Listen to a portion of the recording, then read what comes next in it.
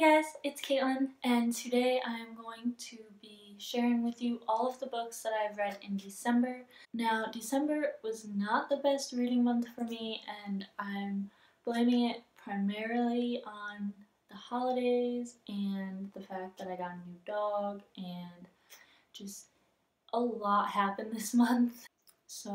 But I did get to read 4 books, and they were really good books too, so quality over quantity. I am almost done with one more book, and I was tempted to just read like all of it last night to put in this video, but I just did not really feel like it. I was up late the night before, and I just wanted a really good night's sleep, so I was just like, it can be in next month, it's fine. So without further ado, let's just get right into it. So the first book that I read this month is City of Fallen Angels by Cassandra Clare, and I have been rereading The Mortal Instruments starting in, I think, October when I finished The Infernal Devices for a second time. This one, gonna be honest, not my favorite of The Mortal Instruments. It was very, very slow for me. There was not a lot put into it, and just not her best work in my opinion. I did give this book 3 stars, which is really low for Cassandra Clare because I love like all of her books, and to even give one of her books a 3-star rating it is not like me at all. Not my favorite, just very slow.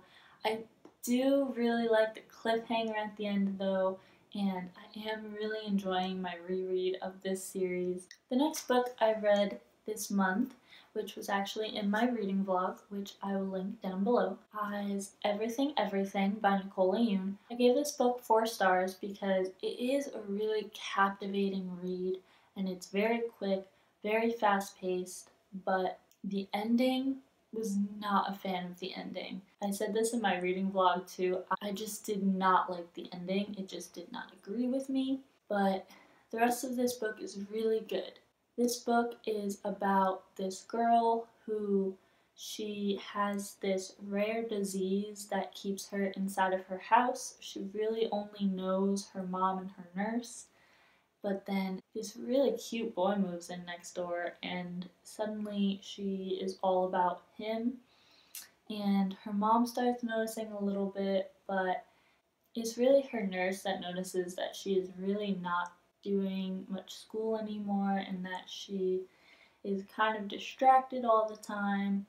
And from there on, you really see the relationship blossom between these two, and I thought the romance was really well developed, and I really, really enjoyed the romance and everything about this book. Highly recommend it, and will definitely be reading it again. The third book that I read in the month of December is Truly Devious by Maureen Johnson. This book follows our main character, Stevie, who she loves crime, and she loves the Ellingham Academy case, which happens to be the school that she just got into. And she went to this academy for the pure purpose of solving the case, even though no one before her has been able to. And this book follows her on her journey of really delving deep into the case, and it follows her and her friends as they have some murders pop up. I really enjoyed this book. I gave it 4.5 out of 5 stars. The second I finished it, I went to go pick up the second one, which I never usually do. I'm not one to binge series, but this one I couldn't stop myself from going to pick up the next one. The fourth book I read this month is probably no surprise, considering I just said that I had to rush to pick up the sequel, and that is The Vanishing Stair by Maureen Johnson. This book I gave 5 out of 5 stars. I was hooked the entire time. From the cliffhanger that they leave off on in Truly Devious to the very last word of this book, I was hooked.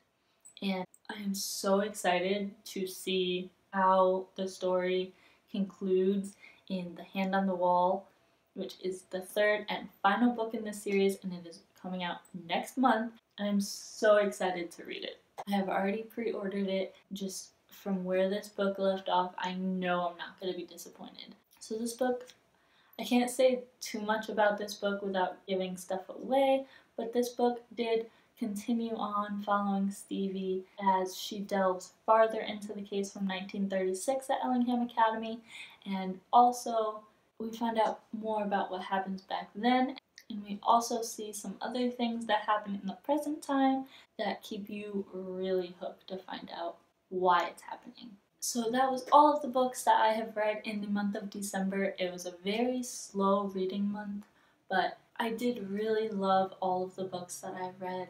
So to me, it was worth it. I really am going to try and read more books in January because January is going to be such a slower month compared to December. So I'm really excited to get reading in January. I'm also going to be doing a anticipated reads of 2020 video that should be coming up tomorrow. I'm going to be filming it today, but when you see it, it'll be tomorrow. And I can't wait for all of these books to come out. So stay tuned for that video, and don't forget to hit that red subscribe button and hit the bell next to it so you get notified every time that I post, and I will see you guys in my next video.